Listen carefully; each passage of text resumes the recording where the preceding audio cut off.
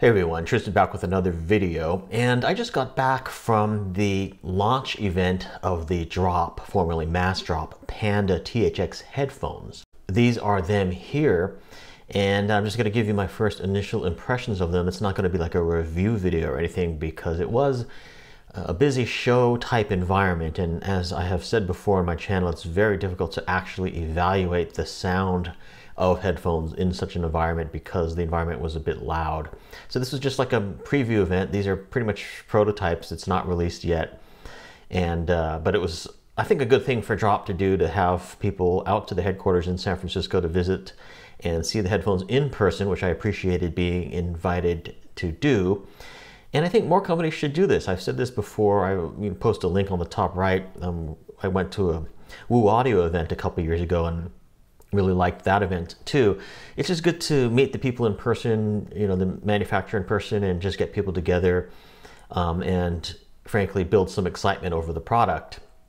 My initial impressions of the Panda headphone is that they did sound quite good, and they isolate pretty well too, although they are not noise canceling headphones. The ear pads are quite plush, and the opening for your ear is fairly large. My ears fit perfectly inside the opening without really touching the pads very much, or if they did touch the pads, I didn't really feel it very much because they're so plush. So, but you can see in this video a picture, video of me wearing them and listening to them. Now, at first, I was not able to pair the first pair that I tried. I was not able to pair it with my iPhone via Bluetooth, so I got a little frustrated with that. I was following all the instructions to a T, and I just could not get it to pair. So I don't know what was wrong with that set of headphones. They did have another set there that was already paired, I think, with an iPad that I was able to listen to over Bluetooth.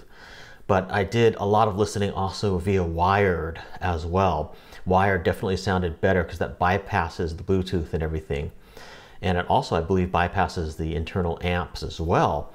So if you're playing it wired, like through the Cord Mojo or something like that, as you can see in some of this video, you're just listening to the drivers themselves as if they're just the regular planar ribbon drivers, directly.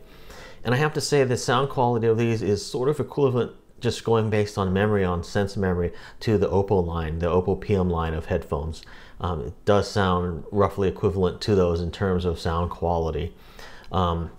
So, not necessarily something to completely write home about, but they are interesting headphones, and they do have some interesting tech in them in terms of they don't do any processing apparently, or any DSP on the Bluetooth at all. From talking to some of the Drop employees, they were saying that these headphones just give you the straight signal over Bluetooth without any like DSP or anything like that to try to give you the most pure signal. And then it's also interesting that you can plug them in via the wired headphone jack and bypass the internal amps and everything. So then they're just like regular ribbon planar headphones in that respect.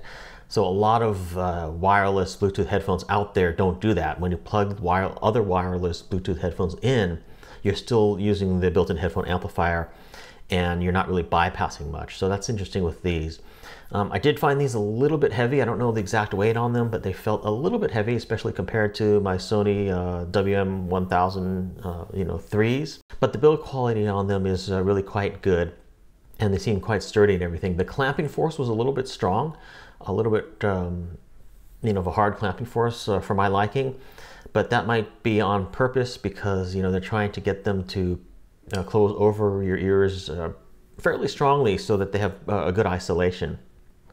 But speaking of isolation, these actually did not isolate that well. When I was just wearing them and not playing any music, I could actually hear pretty much everything that was going on around me. Now, granted, it was a noisy environment, so I'm sure they isolate some of the background noise, but I was actually surprised they didn't isolate all that well. And as a matter of fact, wearing my Sony WM-1000 3 versions, wearing those without playing any music seemed to actually isolate better than the Pandas when both of them were off.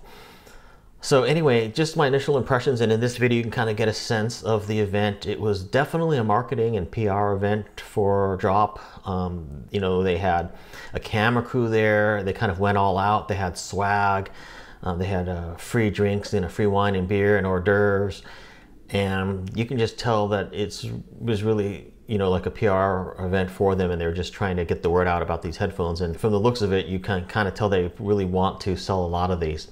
Now, from talking to one of the Drop employees, apparently these headphones won't really be out till this summer of 2020.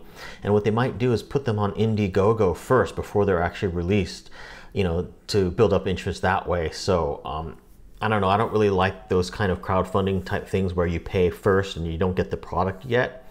But it is what it is. That's just, I'm just relaying kind of like what they told me, that they might do an Indiegogo launch, kind of like what Odyssey did with their Mobius headphones. And maybe Indiegogo is making them like a really good deal or something like that. But anyway, this just kind of gives you a view, an overview of the event itself. I mean, it was kind of fun just to hear and see the new headphones and, you know, talk to the Drop people. You know, I also met Mike from Hi-Fi Insider channel there as well. So, you know, it was cool to hang out with him, of course. So all in all, it was kind of a fun event, and, you know, I was glad to have been invited.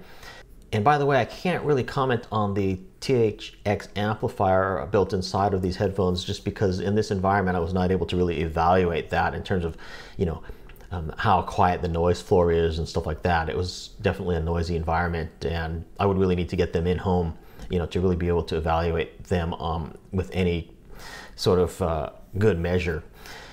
So I do hope to get a review pair of these in and be able to review them and evaluate these headphones. But I did want to do this introductory video and just show you the sort of launch party event for the Drop, formerly MassDrop Panda headphones.